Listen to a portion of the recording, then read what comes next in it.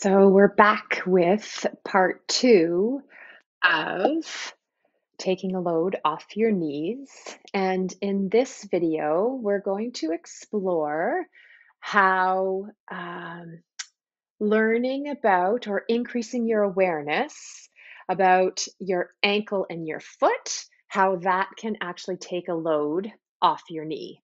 So, the last video we explored how moving up at the hip joint could take a load off your knee because your knee is made up of your femur, that's a part of your hip joint, and your tibia or your shin, that's a part of your ankle joint and intimately related to your foot.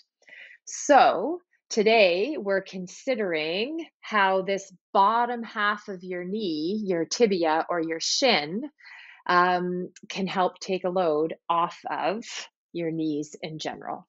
So let's dive in. All you'll need for this practice is somewhere to sit. So we'll start though, just as we did in part one, with a quick check in with your knees. So come on up into standing and just check in with how your knees feel. How much load is heading through your knees? How much work do they need to be doing? Um, what sensations are available for you to feel around your knees, front, back, insides, outsides? And then we'll add in our little squats. So, not going down really deep, just a few squats to check in with how are my knees? How are they feeling today? Is there any clicking, groaning, creaking happening in the knees? Nice. And let's then start to give our feet and ankles some attention, shall we? So come on down onto your seat and you can cross one leg over the other so that you can reach your foot. So, our feet are these really awesome parts of us that need to be able to be pliable enough, moldable enough to conform to the surfaces that we step on. And then they also need to be able to transform into a rigid lever when we are propelling ourselves forward or taking a step. So let's play with exploring all of the movement, the pliability that is actually available in your foot today. So you can just bring your hands onto your foot. Thumbs will come onto the sole of your foot. Fingers will wrap around the top. Let's stay this way. And then just with using your thumbs, just a gentle massage into the tissues along the sole of your foot. Just feeling in, tuning in. It's like we're flooding your brain with all sorts of sensory information from the sole of your foot and the pressure that your fingers are applying. Nice. And then you can bring your one hand to cup your heel, and then the other hand can reach down across the forefoot or the part of your foot closer to your toes so that your thumb again is on the bottom of the foot and your fingers wrap around to the top. And you're just going to turn each hand in opposite directions so that you're wringing out your foot. So as you press your heel down, you're turning the sole of your foot up closer to your toes, up towards the ceiling, and then the opposite. So just getting some gentle, easy movement through the foot. Letting your foot be like as floppy as possible. Your hands do the work, and you get to just feel into the sensations available in your foot. Nice. All right. Let's switch sides and we'll do the same thing on the other foot. So crossing your ankle over the opposite knee, bringing your hands to your foot so that the thumbs are on the sole of your foot, fingertips wrap around the top, and we're into our foot massage. So just sliding and gliding the thumbs. You choose the pressure, right? So choosing a pressure that provides a level of sensation that feels appropriate, impactful, but not uncomfortable. Yeah. So we're sending with all of this lovely pressure and squeezing, maybe the warmth or the cold of your hands on your feet. All of that information gets sent back up to your brain, and your brain is kind of like, oh, yeah, my feet can, like, there's all of these little parts, and they're moldable and pliable, and they can move. They don't need to be so tight and rigid. Yeah. All right. And then let's come into our wringing out of this foot. So one hand on the heel, other hand up near the toes or the base of your toes, and then wringing out. So twisting opposite directions. Really getting into, so here, not only are we moving the skin like we were in the massage and the tissues under the skin, but we're actually moving the bones of your foot. Yeah, really nice. Okay. So we've spent a little bit of time reminding our systems that our feet are moldable, are pliable. So now you can just set both feet back down on the ground and maybe just take a look down at your feet and come up onto your toes.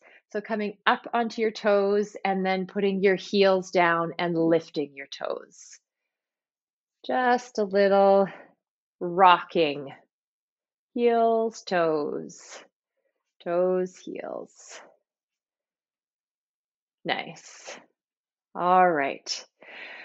So we're going to move from our feet up into the ankles and more into the shin bone itself. So you can cross a leg over again. And I'd like you to try to keep your foot as relaxed, as easy. I like to call them floppy feet as possible. So your foot's going to stay nice and easy. If you notice any of the tendons on the top of your ankle or on the tops of your foot popping to life, then you can just ask them to take a sigh, sigh it out. Let your foot stay nice and easy. And we're going to come in and just give a little massage to the tissues around our shins. So we'll start with your hands up near your knees, and I'd like you to find the ridge of your tibia, of your shin bone. You can feel a really solid ridge. And then let your fingers slide down so that they kind of slide off the ridge and they'll sink into some more muscular, like squishier tissues, squishier than the bone, at least. And once you've found those tissues, sliding your fingers up and down across those tissues, and then moving your hands down till you get closer to the ankle, and then back up, getting closer to your knee. Good. And letting these tissues, letting the sensations that are created from this pressure from your fingertips, just notice and feel what you feel. Are there any kind of tender spots? Are there places along this side of your shin that are happier to receive this massage? And are there places that are a little resistant, maybe kind of pushing your fingers out of there? Just checking in, really just checking in with our shins. Nice. And then we'll also come around to the back of our shin where we've got our big calf muscles sitting back here. So I'd like you to bring your hands and kind of like, so you can squeeze your calf muscle. So I like to have my thumbs closer to the floor, fingers wrapped around the top, and squeezing the calf muscle. And you may notice that as I squeeze lower down, my foot is just passively moving. That's great. So I know that my foot is like nice and relaxed and it's moving because I'm squeezing the tendon, my Achilles tendon, which causes us to point our toes. So we're like kind of passively contracting our Achilles or our calf muscles using our hands. So let your foot stay nice and floppy again. Really nice. Again, just feeling the sensations, informing or increasing your awareness of your shin, your lower leg, because it plays a big role in how your knee feels. Great. All right, let's do those same two, paying attention to our shin bone on the other side. So we'll start by finding the ridge of your tibia, and then let your fingers slide down into the tissues that run along beside this ridge of your tibia on the front of your shin. And then putting a little bit of pressure and sliding the fingers up and down, kind of perpendicular to these muscles would run in an up and down orientation here. So we're gonna kind of be sliding our fingers across the muscles. Foot is nice and easy, nice and quiet.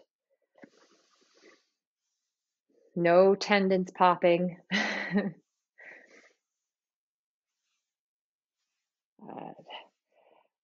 And then let's come around to, we'll come around to the back of our shin, wrapping our hands around our gastrocs, around our calf muscles here, and giving them a little squeeze. And then moving down towards the foot. It can be fun to kind of use your foot as a bit of a marionette as you like pull on the strings of your Achilles. Your foot responds a little bit. Nice. All right. So having paid attention to, kind of nurtured, noticed, acknowledged our lower leg, our tibia, through its connection at the ankle and the foot. Let's come back up into standing